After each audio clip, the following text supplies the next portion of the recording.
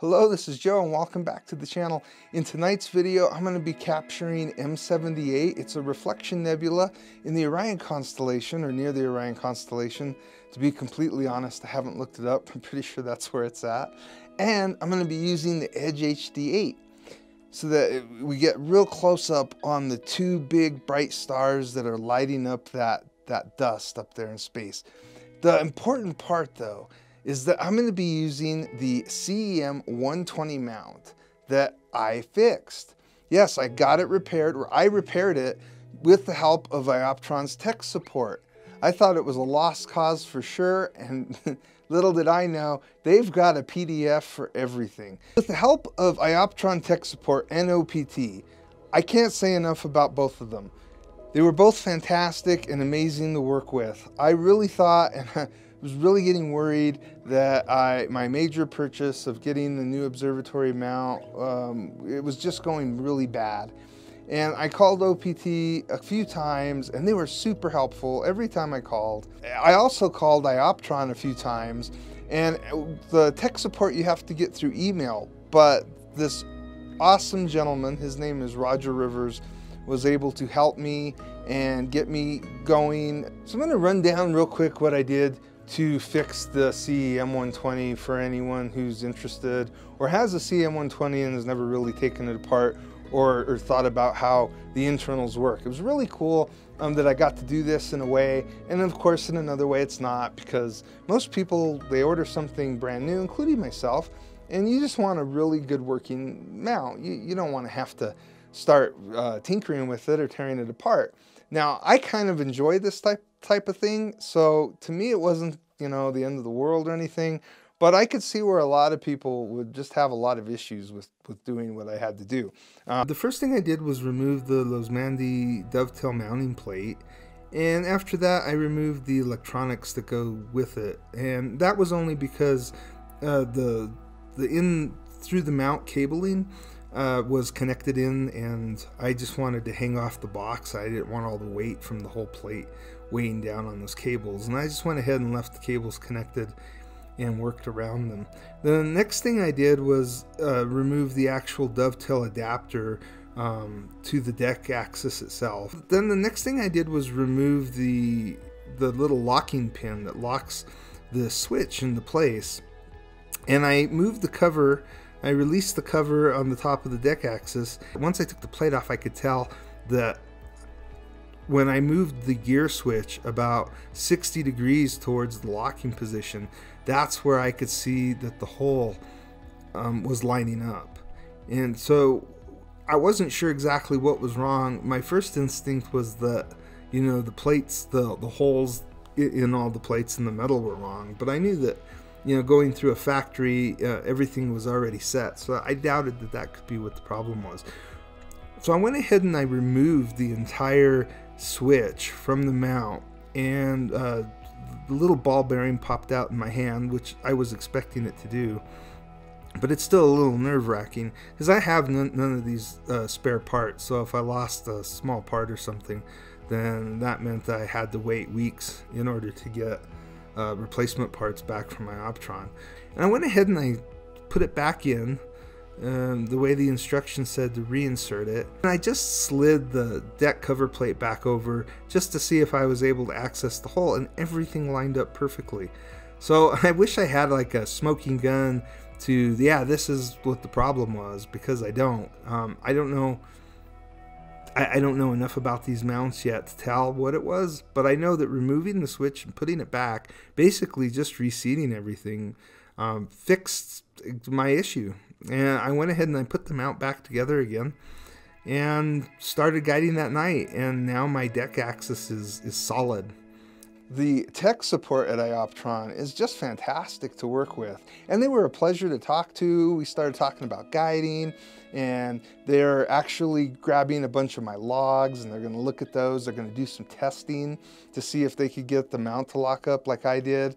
They're pretty sure it's a software issue, so I'm not really worried anymore about having a bad mount. It's probably just in software. So they're going to be doing testing on that. I'll be sure to keep you updated when I hear something as well. So M78 happens to be one of the brightest reflection nebulas in what they call the Orion B Molecular Cloud Complex. That is such a cool name. And it's about 1,350 light years away from here. I'm super excited to give it a shot now that I'm finally got this mount working, and I've tried to take M78 before in the past. I never really get a good M78, and the last couple times I took it, it was with the Z81, William Optics Z81, with a much wider field of view. And I don't think that I ever spent enough time on each sub-exposure for where I live and the equipment that I'm using. So what I'm going to try to do tonight is to take 10-minute long sub-exposures in RGB and then do 5-minute long sub-exposures in luminance. And I know that I'm pretty sure I'm going to blow out my stars. That's okay. I can actually use Star Exterminator or even the new StarNet++ version 2. I might give that a shot. I haven't tried it yet. And I'll do that in linear so that I can put the stars back, and when I put them back, I won't blow them out to where they would normally be blown out in these images. So I think I got that taken care of. But the great thing about being able to take these very long sub-exposures is that I could really bring out all the dust in that reflection nebula and hopefully get a lot of detail in that dust as well. That's my hope. I don't know how it's going to go because the last couple times I've done M78, I lackluster images in my opinion, and so I'm really hoping that I can get something good.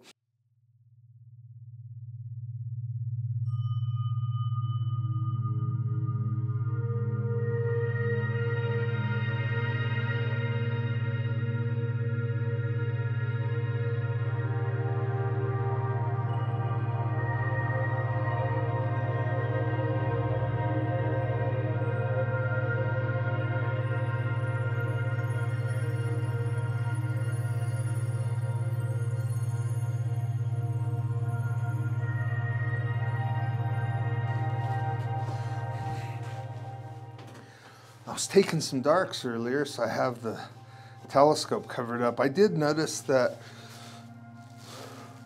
I took my last set of darks that I took was last May.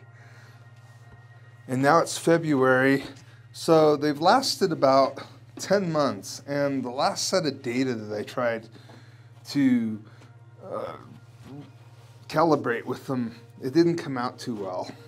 You could definitely see the amp glow in the 295 or 294, which you could normally never see. So I'm gonna go ahead and get the observatory open, and you'll notice that with my new mount, it's a little bit lower than the EQ6, and that's because I don't need the full rat's cage that I had on the EQ6, because I don't have to get up underneath it and screw it in at the bottom. So that's kind of nice. And I'm actually able to just barely clear my telescope with the dew shield on, which I couldn't do before. So I'm pretty happy about that.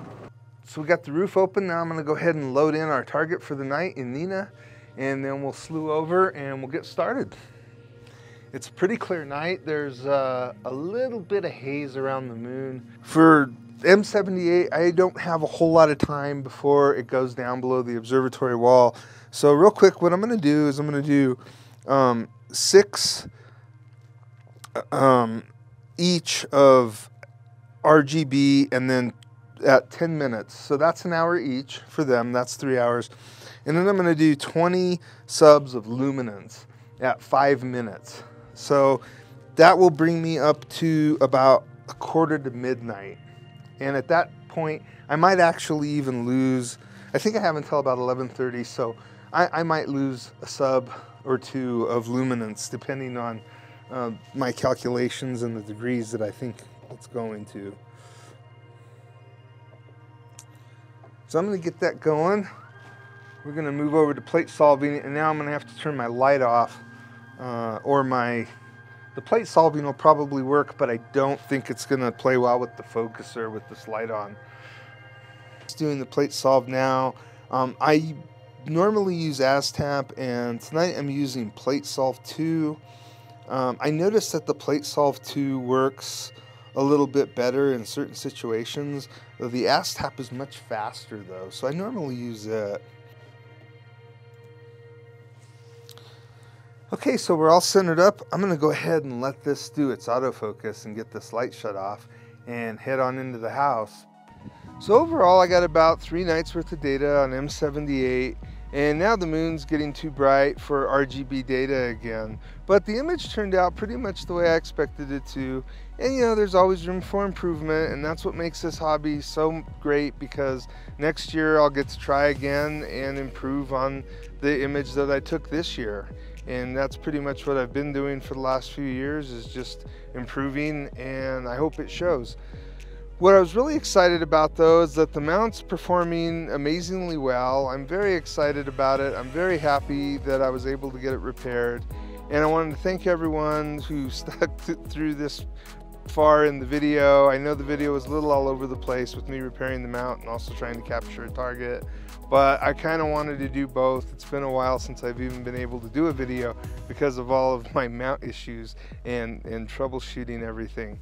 So I also wanted to give a huge shout out to everyone who has joined my channel, and the members have really made a difference, and I just want to say I really appreciate it. So thank you so much for joining the channel. And this month I'm going to be putting a bonus data set out there.